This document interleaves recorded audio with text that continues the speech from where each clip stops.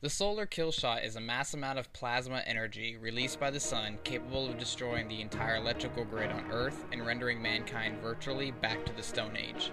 Although the probability of a solar kill shot is unlikely, it is nevertheless something to always be watching for and to be ready for. The sun consists of active regions in which positive and negative polarities either decay and disappear or mix and produce coronal looping and solar flares.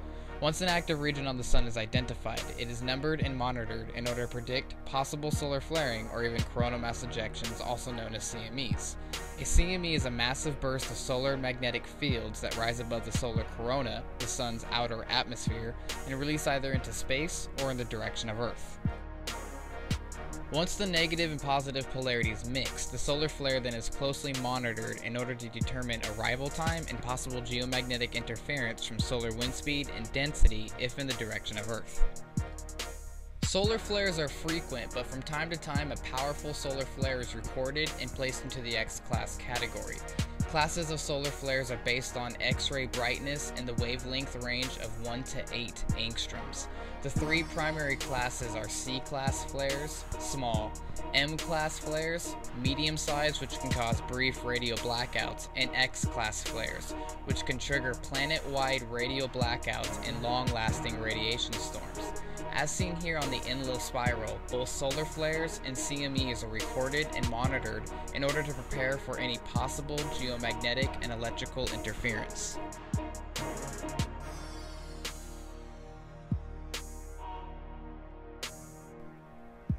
When these solar winds reach Earth, the plasma particles wrap around Earth's magnetosphere and meet at the magnetotail on the night side of the planet. These plasma particles rush at Earth's atmosphere and react electromagnetically, helping to create hydrogen and even oxygen. During the arrival of a large CME, or an X-class flare, this enhanced particle precipitation of the solar winds can be seen as the aurora lights. A solar kill shot occurred before in 1859 known as the Carrington event. Dependency on the electrical grid was not what it is now, so the incident was hardly noticed. Nowadays, such an incident would cause an upwards of $2 trillion in damage and may take anywhere between 4 and 10 years to completely rebuild. A reported weakened magnetosphere of up to 15% does little to lessen the probability as well. The first and foremost devastator would be the loss of electricity worldwide. The aurora electrojet would be overcharged, which in turn would induce ground currents that would completely destroy all power transformers and grids. Gas would no longer be pumped as it takes electricity for the lines to operate, and store shelves, pharmacies, convenience stores, and all other supply stores would be bought out or looted within 72 hours. Within the first week, sewage, garbage, and other wastes would begin to pile up, causing the spread of illness and disease. Then mass evacuations and relocations would begin to occur.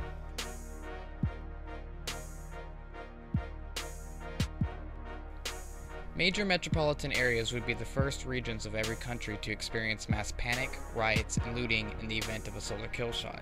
These cities easily hold between 20 and 25,000 people per square mile, whose immediate reactions would be to relocate to the nearest urban and suburban zones. This means within the first few days, every city in the world would experience mass evacuations of millions of people at the same time who are all hungry, cold, and scared. For those already living in the urban and suburban zones, preparations such as food, shelter, and protection will have to have already been prepared beforehand. Areas such as national forests and national parks will become quickly populated with people trying to survive off the land.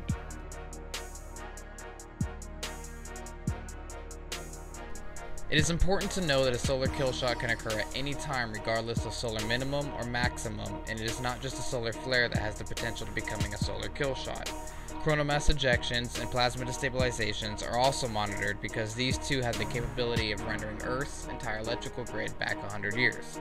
There is no way to predict when a solar kill shot will occur. However, by maintaining preparations and studying a survivalist lifestyle, you can be of much more help to friends, family, and strangers if one does occur.